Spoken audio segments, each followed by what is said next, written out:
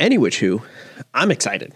Super excited. We've got the All-Star Weekend happening right now. And we've got some wild cards going on here. We got some things that we did not expect. Literally wild cards. Ulibarri and Double G.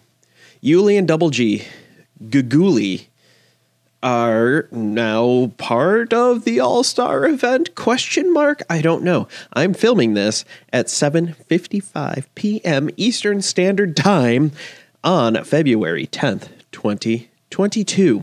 So I really don't know what to expect right now, to be completely honest. My guess is that in 4 minutes now, at 7:56 p.m., that I will find out. Hopefully. We'll see. I don't know. It's kind of all up in the air right now, as far as we all know.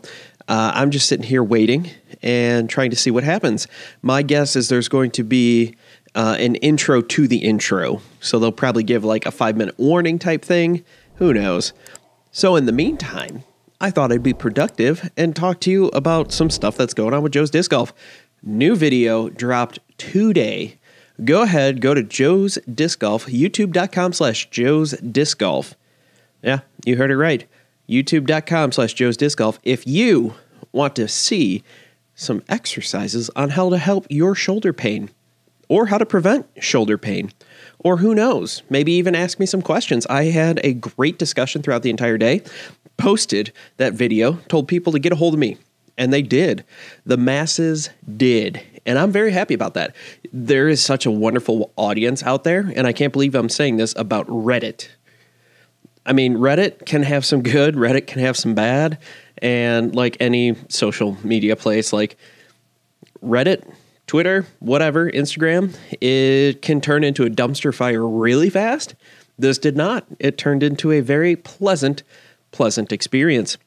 Everybody seemed to be pretty happy about the job I did. They thought I did a good job with the quality of that. And I'm like the positive words really make me want to make another video very soon. That next video will most likely be all about doing a proper warm-up. So there are a lot of new people coming in here, coming into disc golf, and I want to show and give access to high-quality information for free, absolutely free on YouTube. I mean, there might be ads. I don't know. I don't have the channel monetized. I cannot get the channel monetized. I don't have enough people. That's a whole separate whatever. That's not, like, I don't care about that part of it. But, you know, so what? The 5-second skippable ad, whoop-de-doo, versus, you know, paying for all this information. That's out there. That I went to school. I learned all this stuff. I learned how to do this. I learned how to do a proper warm-up that is going to be fantastic. It is going to be the best disc golf warm-up ever. That was a horrible Donald Trump impression. I really should stop, but it's so easy to do a terrible impression. If you don't care about the impressions, they're really easy to do. Back to the warm-up. I want to give that information out there because there are a lot of people going out and playing disc golf and just jumping out of the car straight to T-pad 1, whether it's a tournament or whatever. Yeah, you might do a little bit of a warm-up, throw a few shots ahead of time if it's a tournament situation, but generally speaking, you know, you don't really do that much of a warm-up. And I want to help you unlock your full potential and get out there and be able to play around, be warm, be accurate, be good off of hole 1, and not going, well, you know, it takes me the first 3, 4, 5 holes to warm up, and after that, I'm good. I want that to be hole 1. I want you to be playing your best right off the bat. And yeah, that's about it. It's going to be exciting. It's going to be good. And then, even more importantly, well, no, just as important as the warm-up, is the cool-down. And that's what you should do after your round is over. And I'm planning to have these take maybe 10 minutes about each. 10 to 15 minutes. I might have different levels.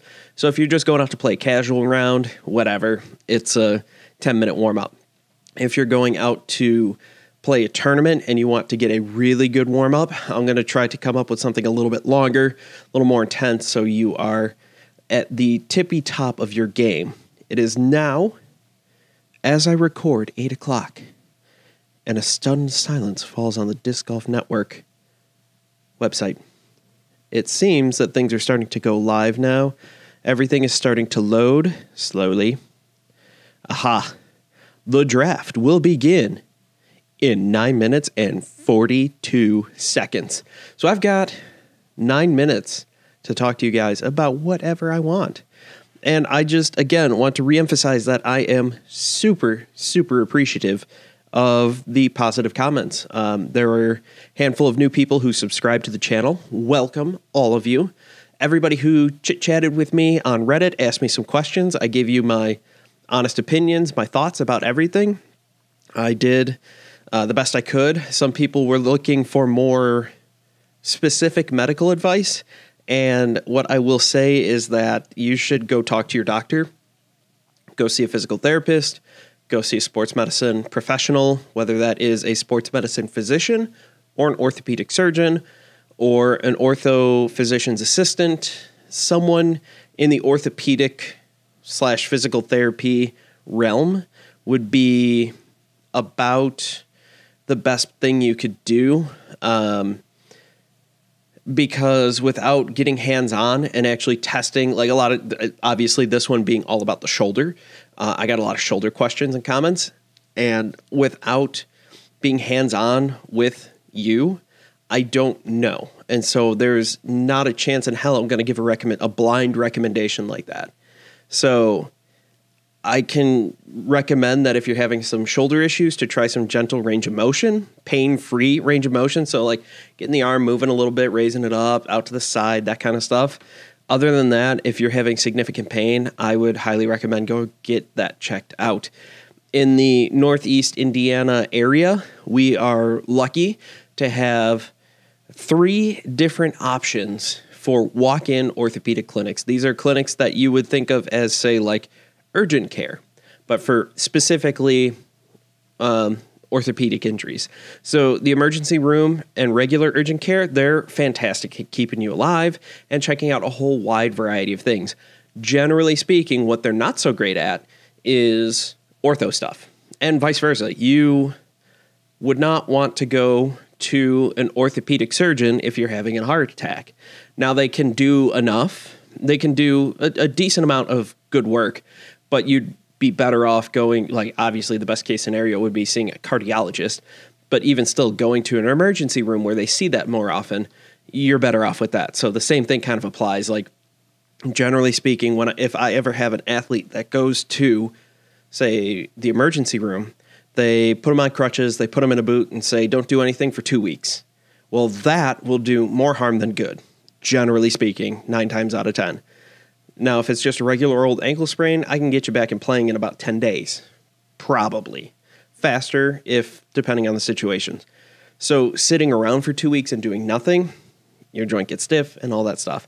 So when I say, like, you should go get this checked out, like, your primary care doctor is great at family medicine, checking things, making sure the heart sounds good, lungs, all that fun jazz.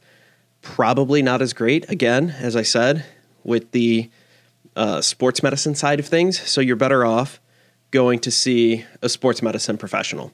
One of the PT clinics, physical therapy clinics I used to work at, used to do free orthopedic exams. Like, you got, your shoulder hurts, you come in, physical therapist or myself, an athletic trainer, would check you out. We go, hey, yep, this is what you got going on. You should come here to do physical therapy because obviously, it's a service. Yes, it's free, but we're saying, like, hey, buddy, you should come see us because we're the ones who diagnosed you.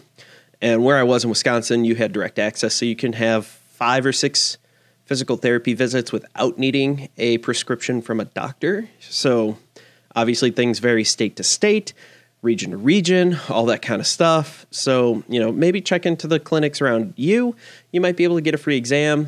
Check that out. They're going to push that you do physical therapy with them, but you don't have to. And generally speaking, we were able to tell someone, like, yes, you can do it. 5 visits, you should be good. No, this seems a little more serious.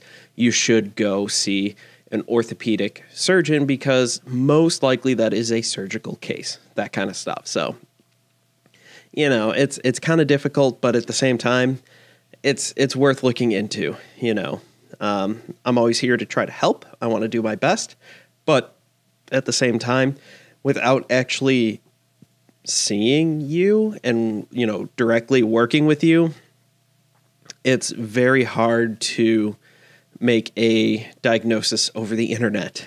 Like, I think some of the cool things coming out of the pandemic is some of this telemedicine, and I think some of that technology is really neat, and it is good for quite a few things. However, it's not going to replace going in to see the doctor, but it is a nice screening tool, generally far cheaper than going to see the doctor, whether like, hey, kind of feeling under the weather, you might need a prescription, and you see the doctor, and then you're good to go. Other times, you might actually have to go in and see them, and that's what that is.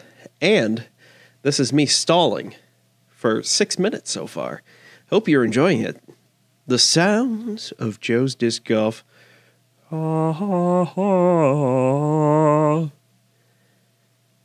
Still got 4 minutes to kill here. I'm doing my best, people. I'm doing my best. We might end up cutting some of this in post. I don't know how long this draft is going to take. I think it's pretty cool. Like I said, we've got some wild cards. Double G and Yuli on the MPO side. I believe the FPO also has something, but I'm not sure. Let's check that out real quick. All-Star Weekend. And there ain't much of that. Maybe I need to put 2022 in there. Not 2002. 2022. 2002 is definitely not old enough to be making YouTube videos. You have to be at least 13 years old. No, I would have been old enough. Just barely. Probably. Okay, that's just regular golf. Yeah, I got nothing. I know FPO does have a few people, and I just don't know what the hell just happened there. All right, it looks like on the women's side, I had to go into their story, into the Disc Golf Pro Tour story. It looks like Madison Walker and Holly Finley will be joining on the FPO side, which is pretty interesting. I don't know what this means. I'll tell you what that means. It means that some of my predictions have been thoroughly ruined because Double G is probably, just going to throw this out there, probably go for distance. Just going to throw that out there. Probably going to go for distance. But you never know. Who knows? And right now, you know what I know? I know I've got 35 seconds left. That's what I've got left. And I can't wait. I'm excited. It's so exciting. There's going to be so much to talk about. There's going to be so much fun stuff here going on. This is kind of a semi-live reaction, just so you know. So when you're listening to this tomorrow, when you're listening to this today, because it will be Friday when you're probably listening to this, when this will be published. Haha, those are the words I'm looking for. Everything will have passed and we will be into the skills competition. But now we're about to witness the draft. And if you're wondering why you can't hear anything, I don't have any of that up right now. I don't have any of that. I don't need any copyright violations here. So they are currently just talking here. It's going to be exciting.